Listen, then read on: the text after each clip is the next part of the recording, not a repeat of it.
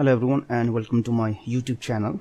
In this tutorial today we will see how to bring back the icons which are missing from the Windows desktop.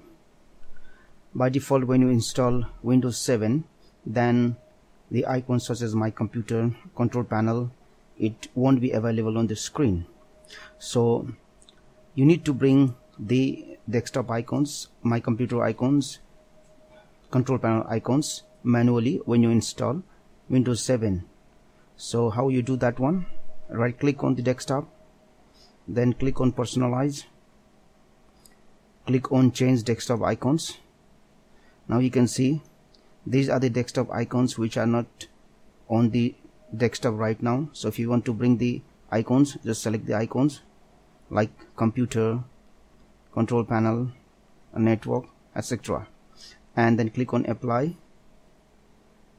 and then on OK.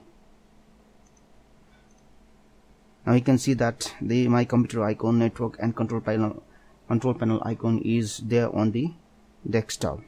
Now sometimes you may not find all these icons on the desktop. It is because you have unchecked this Show Desktop Icons.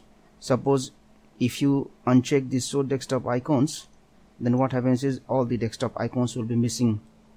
In order to bring that ones, just right click on the desktop, go to View and click on Show Desktop Icons, and you will get back all the desktop icons. In this way you can bring back the icons on the Windows 7 desktop if it's missing. Thanks for watching this tutorial. Please like, share and subscribe to my YouTube channel